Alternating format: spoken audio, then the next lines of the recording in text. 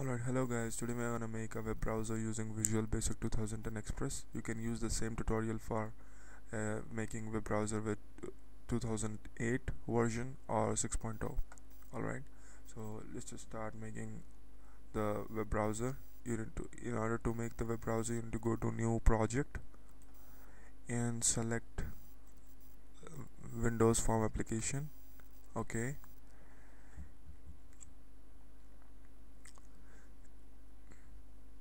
and wait for the form to load, and after it is loaded you can expand this to the extent you want.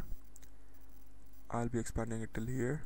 Alright, and after that you can click web browser and just click on the form. Alright, after that there will be a small arrow on the right. Click that and click undock in parent container. After you've done that, you can expand this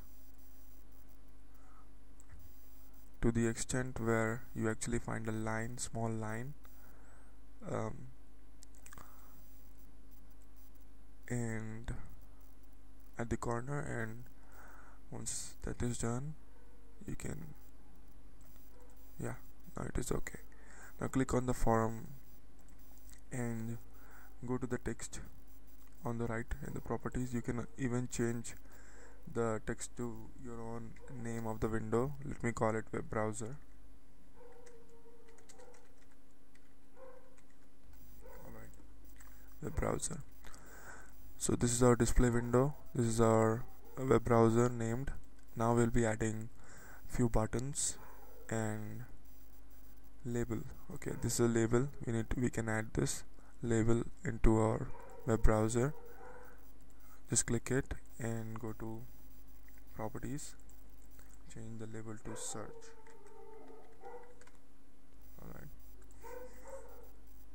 Alright, adjust it to the position where you want to actually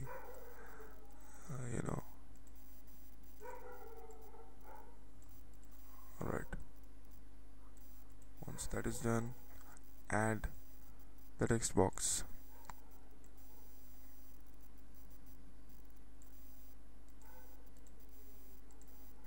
Decrease the size of the display window if you want. Once that is done, you can add a few buttons. Alright, click this button, expand it a little and change it to go.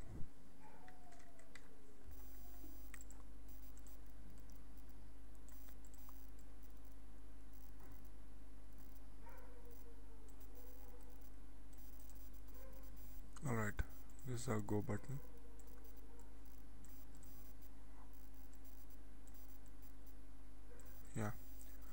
Once the go button is ready, you can add another button for stopping the page. Click it, go to properties, text, stop,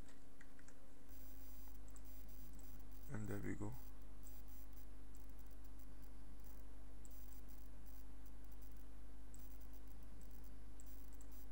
Alright, that is our stop button. Then we can add go backward or forward buttons as well.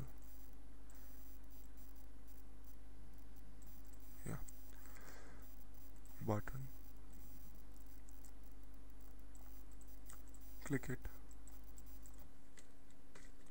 I'll be using less than for going back and greater than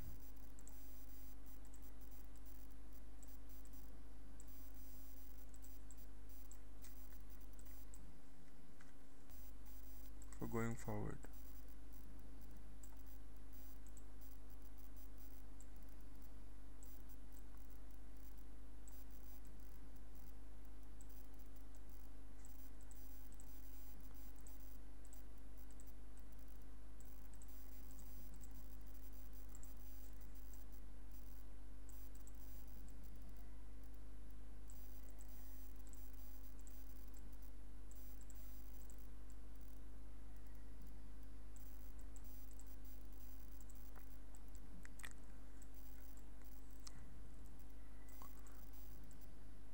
Alright, I'll be adding it here.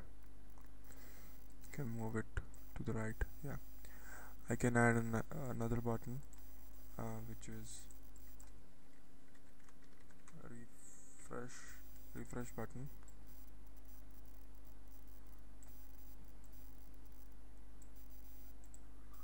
Yeah, I think the form is ready.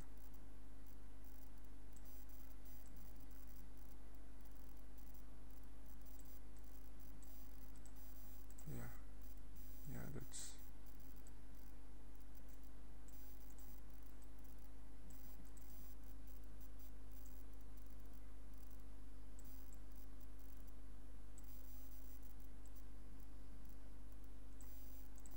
yeah, I think the form is ready. Now you can double click go button and type in the following code.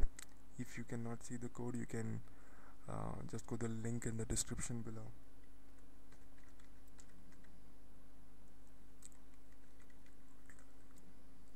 Web browser 1 dot navigate, and inside the braces you have to write text 1 dot text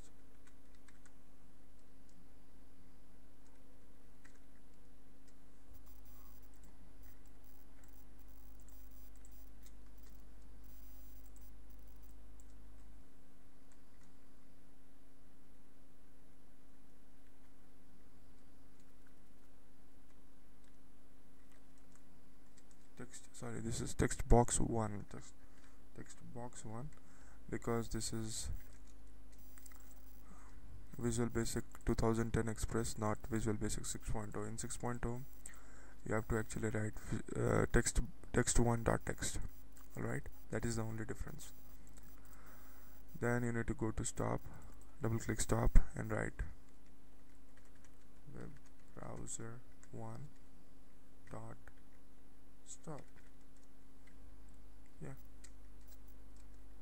Yeah, that's pretty much. Oh, alright, refresh. Now write web browser 1 dot refresh. Double click less than button. I'm sorry. Double click less than button and write web browser 1 dot go back. Alright, double click greater than button, web browser 1 dot go forward.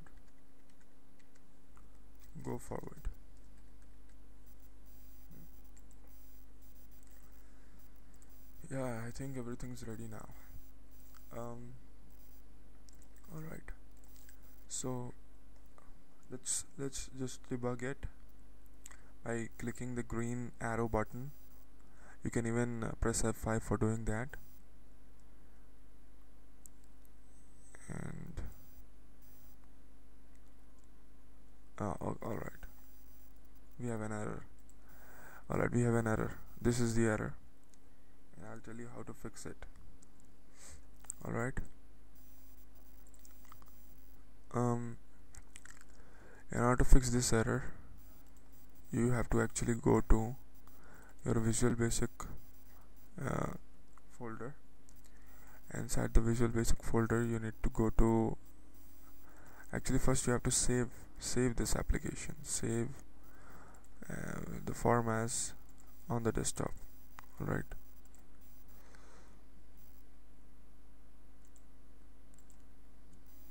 Alright, once that is saved, you can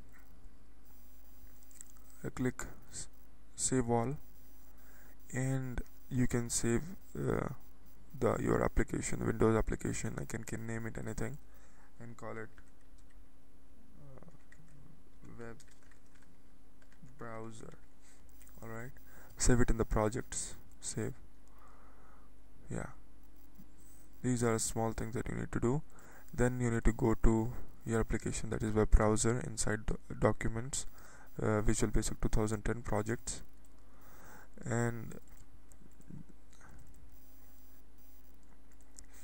go to obj x86 debug, and then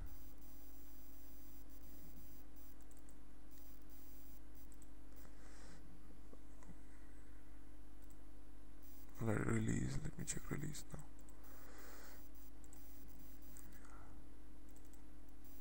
Yeah, actually I need to go to application designer.vb, alright, and edit it with notepad. I have notepad plus plus for doing that. And once you're here, you need to, if you cannot find some version kind of thing, then you can go to assembly info.vb. Yeah, here we have it. So what you need to do is inside the assembly info.vb, which is I think in the web browser, my project, and then assembly info.vb. alright, in that you need to change the assembly version to 2.0.0.0. alright, copy it, paste it in the assembly version and assembly file version as well, save it. Now let's try to debug it again. Yeah, there we go. So we have fixed the error, and now we can use our web browser window. So I'll be typing google.com first. Go.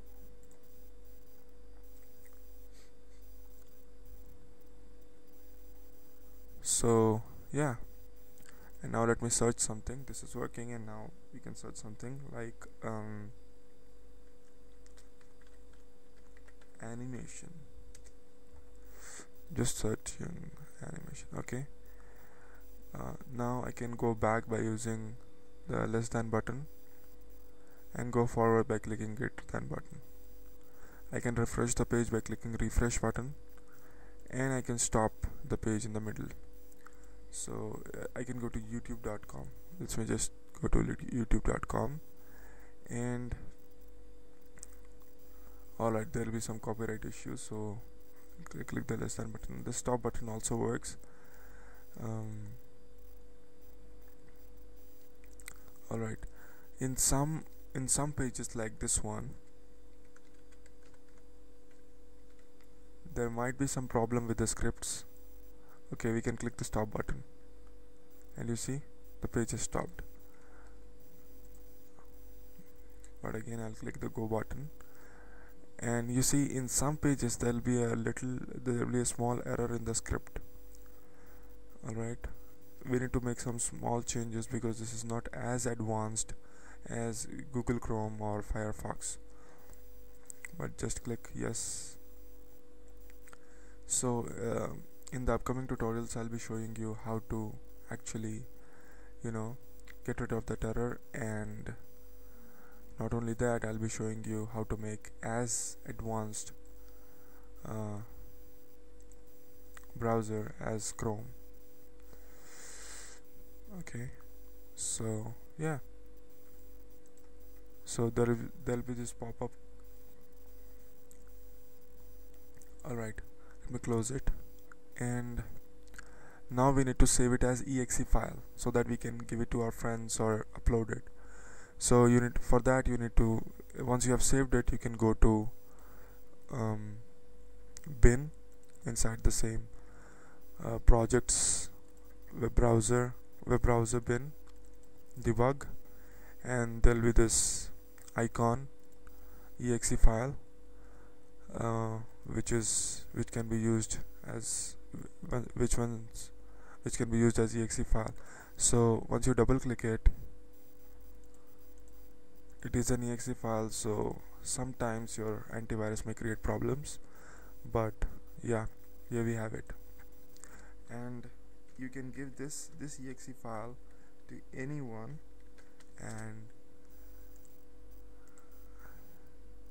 and the browser will be working.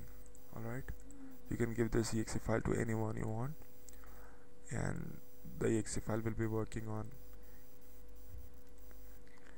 all Windows operating systems. So yeah, that's pretty much, and thanks for watching. Subscribe for upcoming tutorials, as I'm going to show you how to make advanced browsers like Google Chrome and Firefox using Visual Basic in the upcoming tutorials. Okay.